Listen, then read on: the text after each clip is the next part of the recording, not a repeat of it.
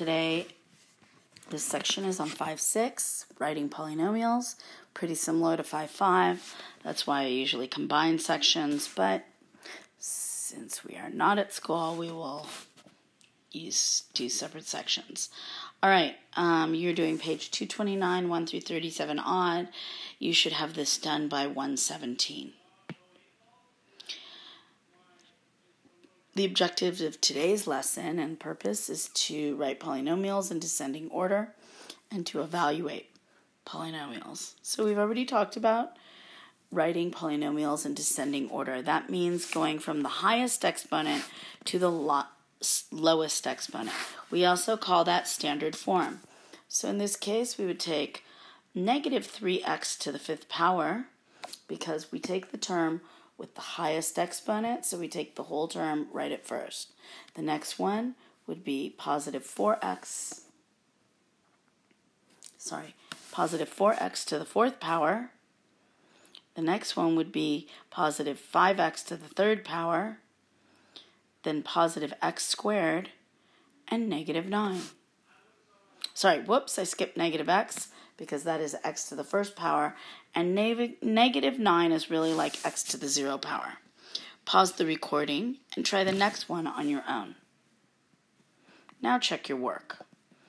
We start with y to the fifth, then positive y to the third, negative 8y squared, negative 3y, positive 4, and we are done.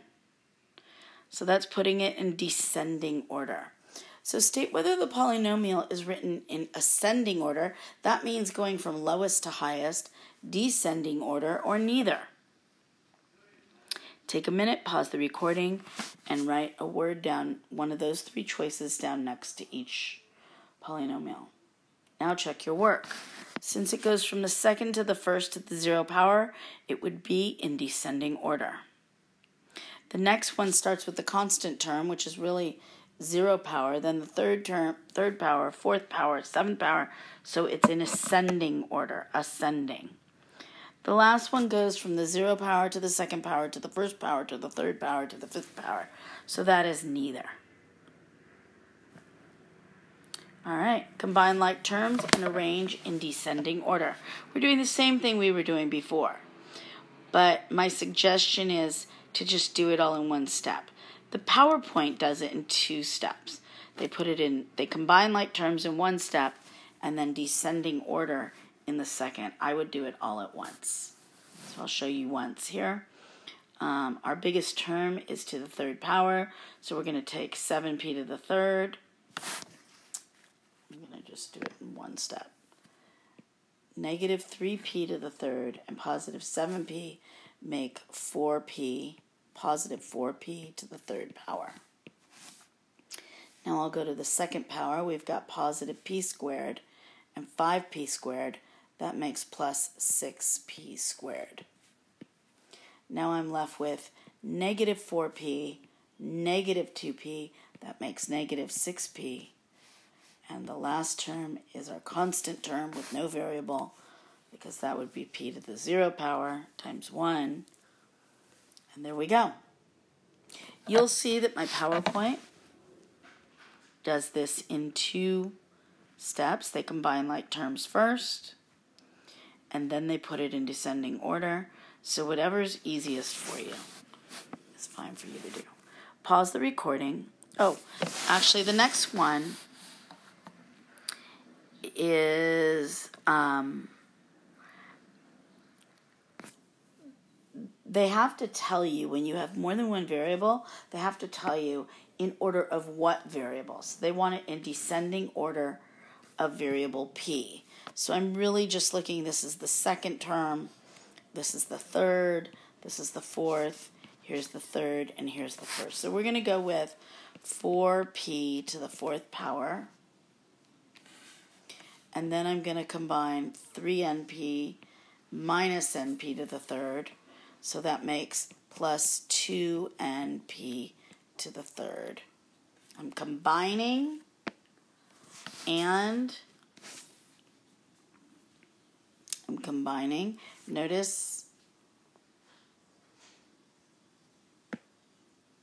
Notice that we're writing the 4p to the 4th. Now, for it to be a like term, the variable n to the first, p to the third, has to be the same n to the first, p to the third right here. So since it's n to the first, p to the third, and n to the first, p to the third, these are considered like terms. So I have 3 n to the first, p to the thirds minus 1 n to the first, p to the third, and that makes positive 2 n to the first, p to the third. Okay? Next one, we're going to p to the second. There is only one, so I'm going to do plus n to the third, p to the second. It's positive. And I've got 2 negative 2np and negative 6np. That makes negative 8np. And I've already done this one, and we are done. If you want to do it the other way,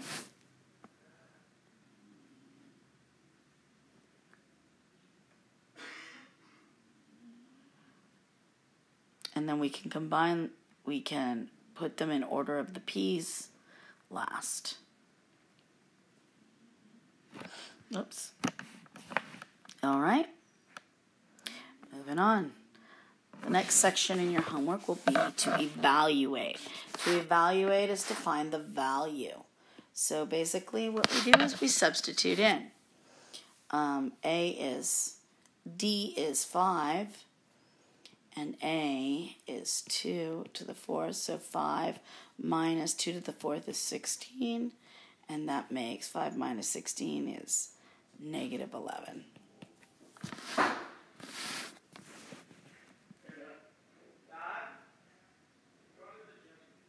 Okay, number 2. A squared is 2 squared, and B squared is 3 squared. So that's 4 minus 9. Now pause the recording and try the rest on your own.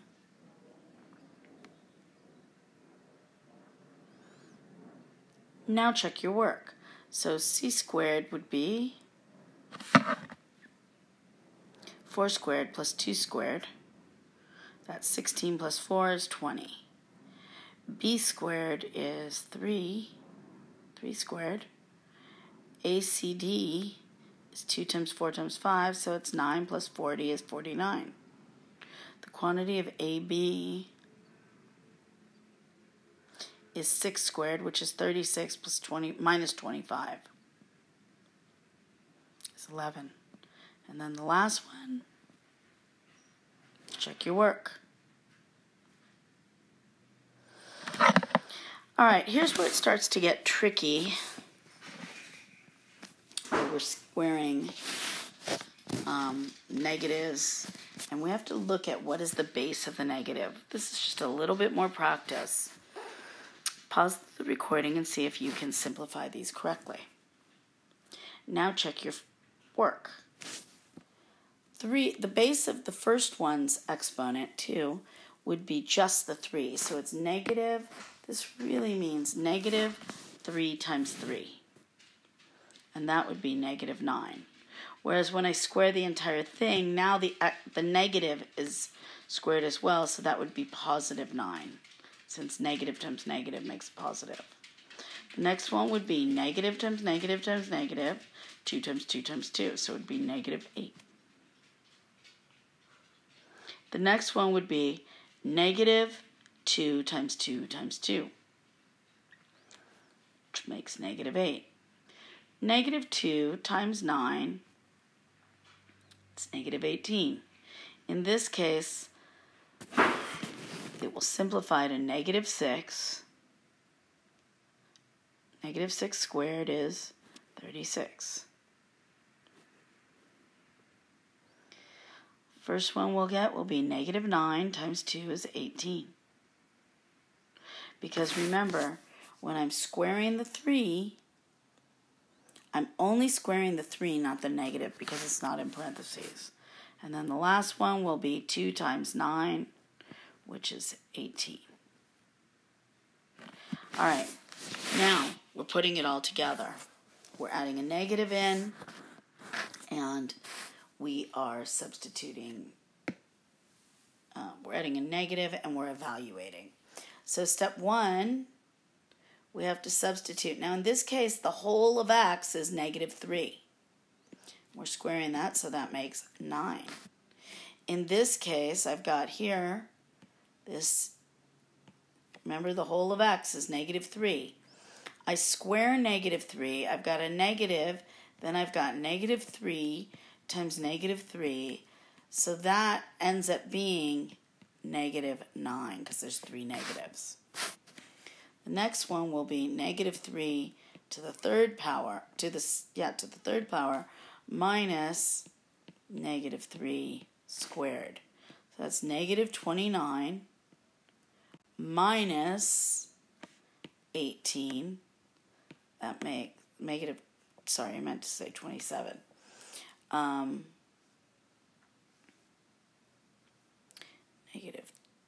-36. Actually, we could have done this as -3. No, we couldn't have. So -27, 37, and 8 is -45. I was about to say we could have done -3 to the 5th power, but we can't. We have to, because each value is definitely different. You couldn't have done that. Next one is going to look something like this.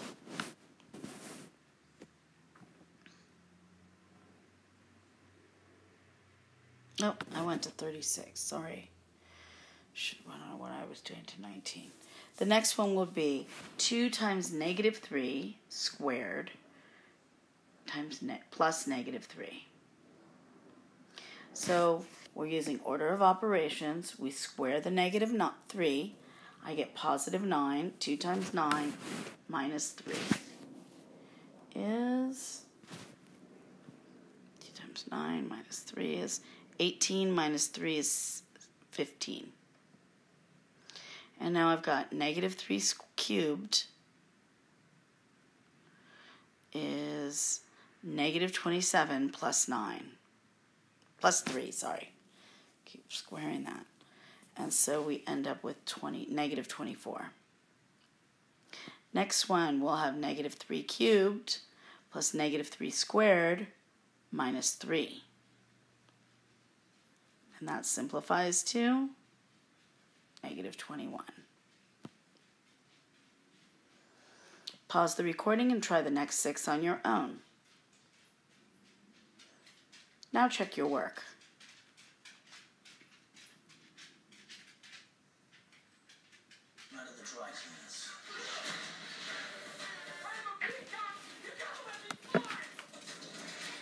Now, check your answers. Number 1 is -1. Number 2 is 10. Number 3 is 15. Number 4 is 2. Number 5 is -12. Number 6 is 7. And that is our lesson for 5-6.